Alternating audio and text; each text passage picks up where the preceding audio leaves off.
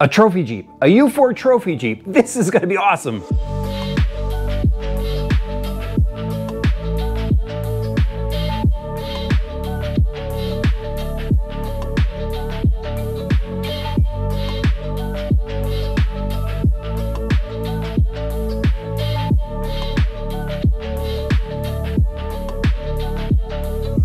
So if you're a Rock Ray fan or a Baja Ray fan or someone just looking for an exciting off-road RC adventure, this is something you need to see. It is the new Hammer Ray. Losi has teamed up with Casey Curry to recreate his U4 trophy Jeep, and they did an amazing job. Losi is really working hard on creating scale off-road motorsports replicas, and when they had the Rock Ray, it really didn't fit, so that's why they discontinued it. There was a lot of people upset about it, but and there was actually the Baja Ray people were upset too that the platform was going to go away, but that's not the case. They're just changing things up so their offerings look much more scale, and this was an awesome choice. This is just a great looking vehicle. I've seen pictures of Casey Curry's rig online, and it just looks so cool, and now we get to drive an RC version. So let's just dive right into it. They've got two liveries on this new platform. Obviously, we've got the green and gray camo version, and then we've got the black and red version that we've seen. If you follow him on Instagram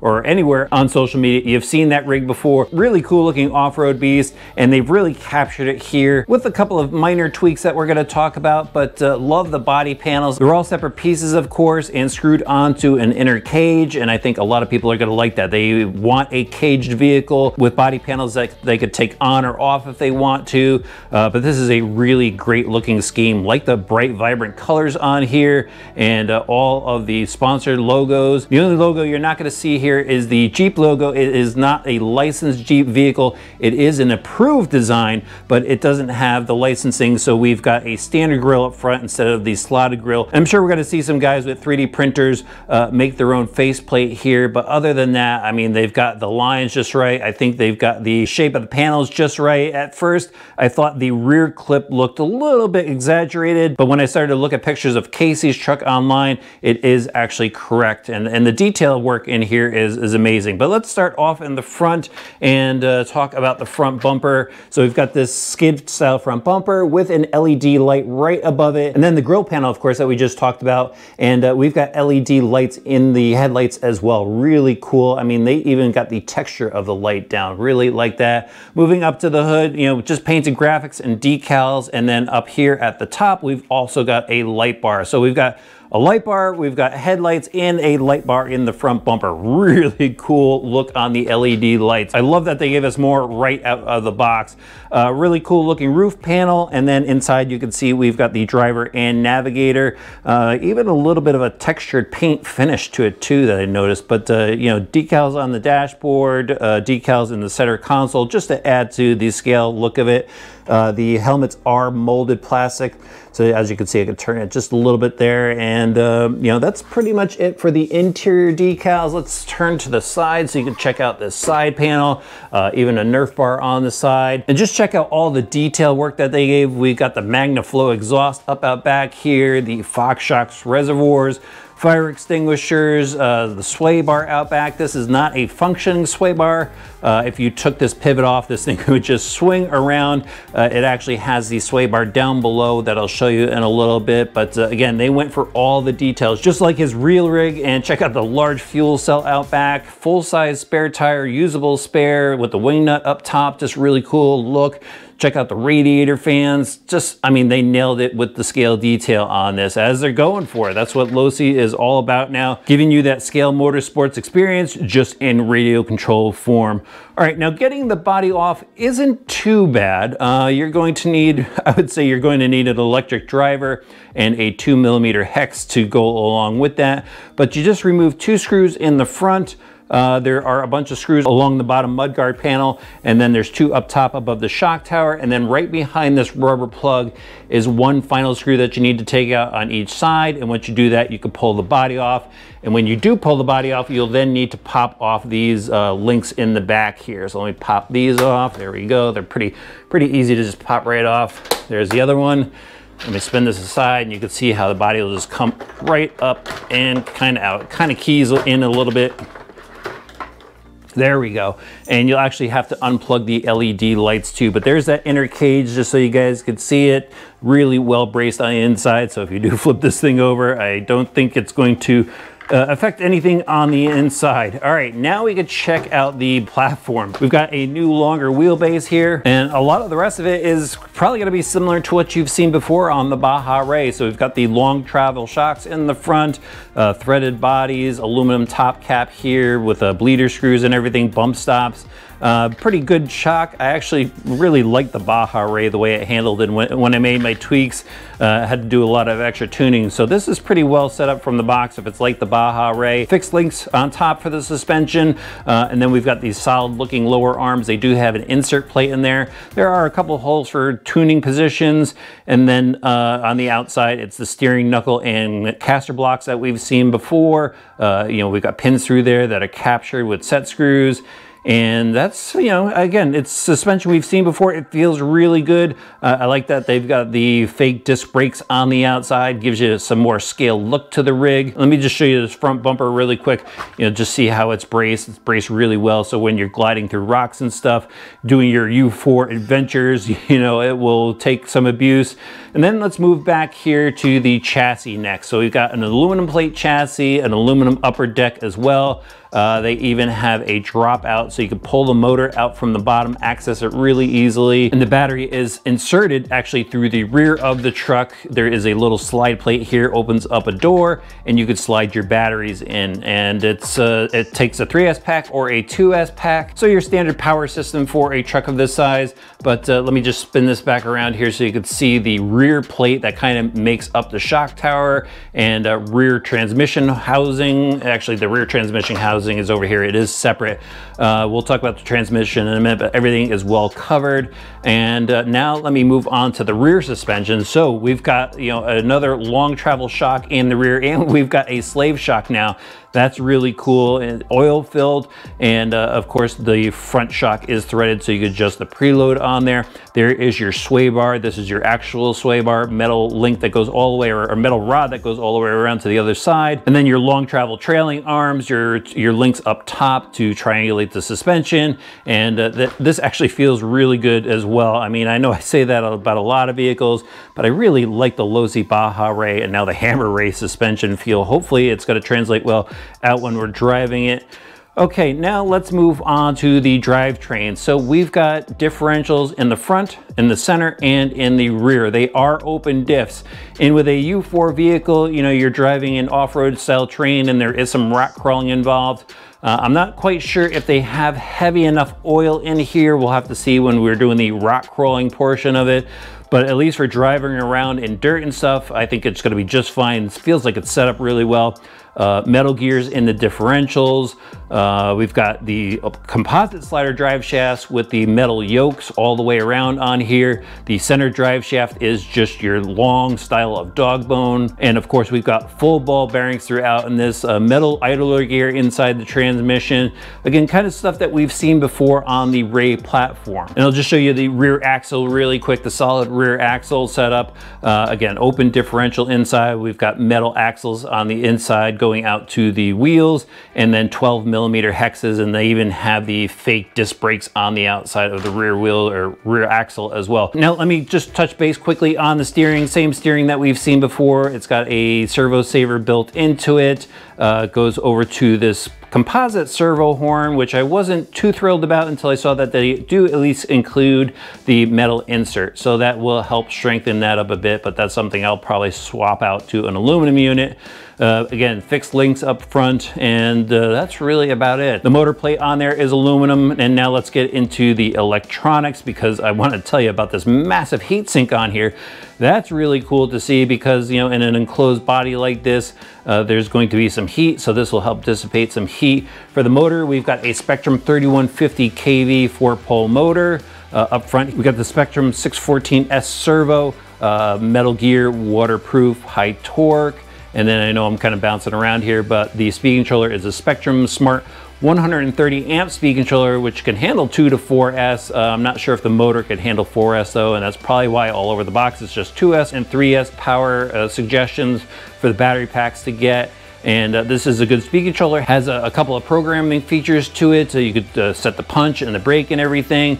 And then right behind it is a Spectrum 6200A receiver. I believe that's a new receiver. But anyway, it's an AVC receiver, has a lot of auxiliary ports. And oh, I forgot to mention that the battery plug is an IC5. So make sure you get an IC5 style of battery if you're going with the whole Spectrum ecosystem on this, because they also have an IC3. You don't want to mix that up. But anyway, you can access the switch out back here. It's also got your set button on it. Really great looking platform. Again, I love driving the Baja Ray, so I'm really excited to try this one out with this long wheelbase. Looks like it's just going to be a lot of fun. Let's go hit the dirt.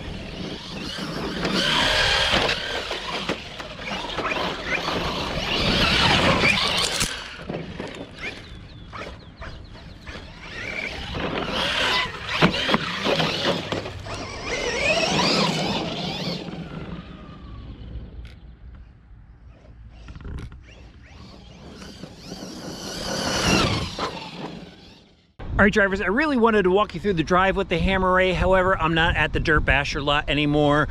There's some news I gotta tell you about that. I will wait till the end. Right now, let's just concentrate on the Hammer Ray. I'm at a local park. Just gotta drive around in this dirt parking lot and tell you about some of the handling traits I'm noticing with this thing. All right, so I wanna show you this thing taking off from a dead stop, and here we go. Pretty straight. I noticed there's a little bit of torque twist in this thing still. When you get on it, kind of see it pull over to the side, but the ABC kicks in. I got a little bit of steering input myself, but this thing is pretty quick. I've got a 3S pack in there. Look at this thing go. Yeah, kicked over to the side a little bit, but it goes 35 miles an hour. I threw my GNSS in there and hit 35 with it on a freshly charged pack, but that thing is pretty quick. You can see it pulling. There we go. All right, let me go over to the dirt pile here. When you go into the corners, you definitely have to roll out of it. We've got some give here with the tires. And if you hit some high traction stuff, this thing will go right over. But here on this loose stuff, it's actually doing pretty well. Back at the Dirt Basher field, it wanted to roll every time I'd hit those loose corners. Well, let's go off this jump now. This thing jumps pretty well. It's just the landings were a little bit bouncy on the landings, and I think that's because of the tires. All right, let's get some more air with the Hammer Ray. There we go. That's more like it. Just quick, short jumps. I think that's what this thing could really take well. Nice, just bucked up one over that. That was cool. As long as you keep the jumps low, it is pretty good. Now I'm gonna show you some big air stuff. I know you guys wanna see some big air stuff. Yeah! Oh, saved it. That was a pretty cool jump. I gotta say that. I mean, I don't think you're supposed to get big air like that, but we're going for it. We're testing this thing out. Serious hit there. One more big air. Let's go for it. Oh! So yeah, a lot of bounce on this thing. But if you tone it back down to some more scale type jumps like this, perfect. Nice and plush. Let off going through the corner, come back on it, slow up. Nice. Nice and plush. That long wheelbase there really helps it out. That looks ultra scale. Really cool looking. Nice. So I showed you what this thing could do. Went a little extreme with it. That's where it's at right there. So cool. It takes off, nice acceleration. Definitely steers a lot better in this loose stuff that I'm noticing. Nice, little bounce, but that's to be expected. All right, let's head back to the workshop and wrap up this review. So here's the story on the Basher field. I took the Hammer Ray up there with a bunch of battery packs, and when I got there, I noticed all the trees and brush were cut down. A lot of the land was cleared up, and there was actually a new sign out front that said future home of a roofing business. And I tried to get a hold of my buddy who was leasing the field and couldn't get a hold of him, and just decided to bomb the field, go run this thing without any permission whatsoever. I don't know if it changed hands or not, and ran through all the battery packs because I was in a rush and didn't get to go and do my talking through the drive part there. So that's why I did it in the lot. But the bigger problem is it looks like I lost my bashing lot. I finally got a hold of my buddy, and it looks like I've got about 4 months left to use the lot, which means I've got to find a new place to bash. And I'm kind of freaking out, guys. I actually contacted my realtor hoping to find a lot that I could use through her, or maybe even buy a lot. And that would be pretty cool to have an RC driver compound.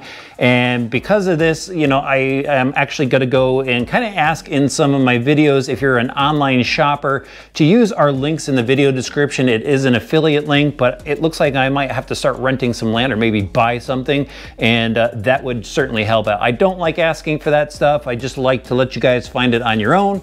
And if you do, awesome, thank you, I really appreciate it. But this is kind of one of those times where kind of freaking out. I could really use your help, you know, so please consider if you're an online shopper.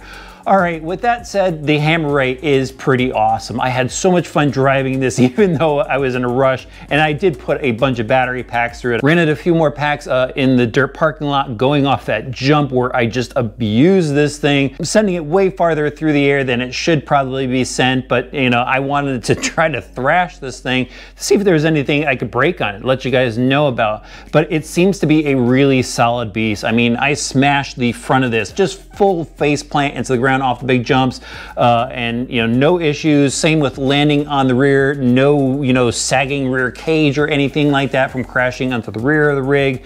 It seems to be a really solid beast. The only time I actually had something go wrong with it was at the Basher field. Launched it off with one of the jumps, landed into a rock, and it popped one of the ball links off of the fake rear sway bar setup, so that's not a big deal, just popped it right back on and went. But I tried to thrash this thing as hard as I could for you. Just, you know, be aware of the number of battery packs I put through it when you're making your decision if this is right for you or not. But this thing, I think it jumps really well.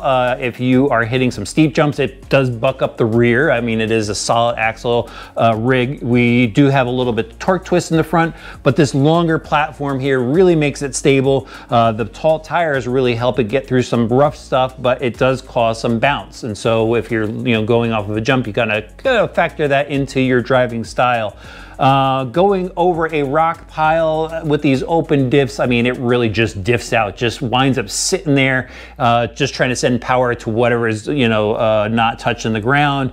So I think you're going to have to go up in the diff oils on this, but the suspension seems to work pretty well, a little on the soft side, so you see some sway, but the other cool side of that is you get to see that suspension action. So if you're just having fun with this thing, I think you're really going to enjoy that aspect of it. The ABC, I dialed it down a little bit. I think it took over a little too much, and this thing is certainly plenty fast at 35 miles an hour for a off-road vehicle like this with long travel suspension, solid axle rear end.